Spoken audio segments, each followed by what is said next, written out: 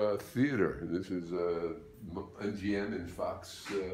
The Chofetz Chaim Heritage Foundation has put together a beautiful presentation from some of the great rabbis of the generation to inspire us, bring us to mourning and crying and realizing what we lost with the temple, and to bring us to a place of inspiration. This year the theme is Love Your Brother.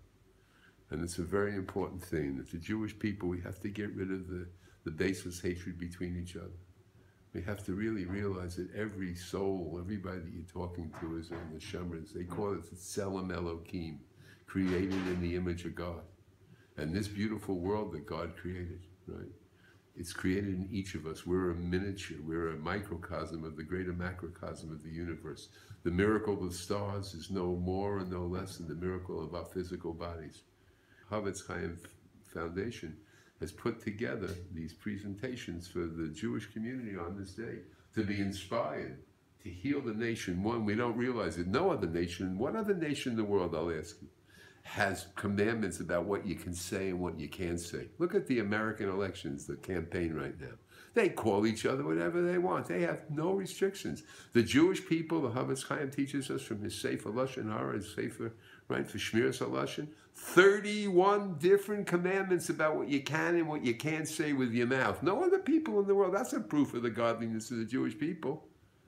And the power of life and death rests in the mouth. When we were kids, we heard sticks and stones will break my bones, but names will never harm me. That's an absolute lie. Sticks and stones may break your bones, but names will kill you. You got to watch out what comes out of your mouth. It's lethal. You say one thing about a person, you can hurt him with hundreds of people, thousands of people. This presentation that we're making here and set this up to be a service to the community, to remind people how important it is for people to care about each other, to worry about each other, not worry in the bad sense, worry when people have problems, to make it your problem, to see if you can help them to get out of it, to help people to live a good, strong, healthy life, right? That's our purpose. So this is the little movie theater that we set up, our little MGM theater, right? So that people from the community can come and be inspired for a couple hours on this fast day, recognizing and remembering the structure of the temple, that we should raise and elevate ourselves from this, right? Look at this, the Jewish people for 2,000 years have been mourning. There's two programs that they do every year. They give us program A and program B. So it's going to be up to the group to choose what you want to watch, right? I'm not going to make the choice, you know, so we can just choose. By the way, the suggested donation is 20 shekels. Right? And after the show, when you go out, there's a beautiful picture of the Chofetz Chaim, that famous video that they caught recently. They made a still shot of his. You can see his face and his whole presence in the film, and a pamphlet on the facilities and the programs that are available by telephone from the Chofetz Chaim Foundation every day for free. This building, who else mourns for something for 2,000 years? That's how important. We want our Father to come home and live in our midst. Our Father is in exile right now. That's what the temple really means.